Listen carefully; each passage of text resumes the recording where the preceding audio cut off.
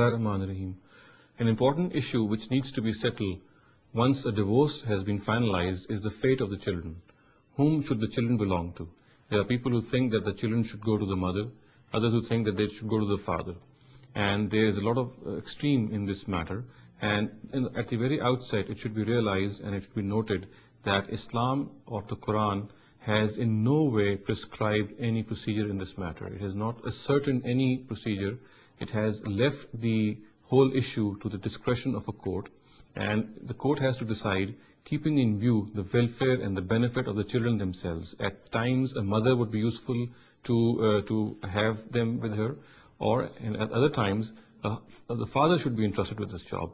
The bottom line is that the Sharia has not prescribed any ruling in this matter. It has left this issue to the discretion of a court or the people who decide, and this decision should be made primarily keeping in view the welfare and the benefit of the children.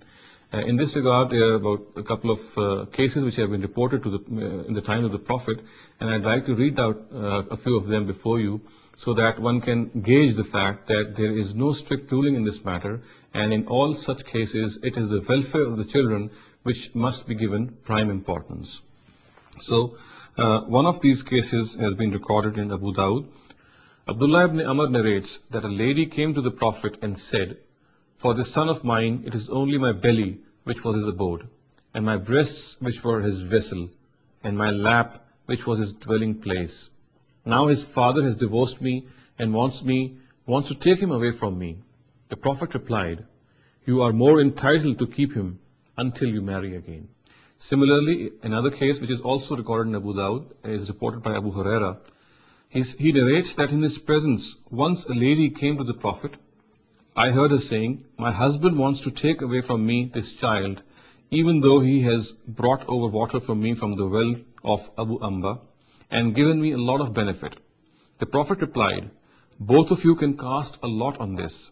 Upon hearing this, the husband said, "Who will quarrel with me regarding this son of mine?" The Prophet asserted, "O son, this is your father and this is your mother.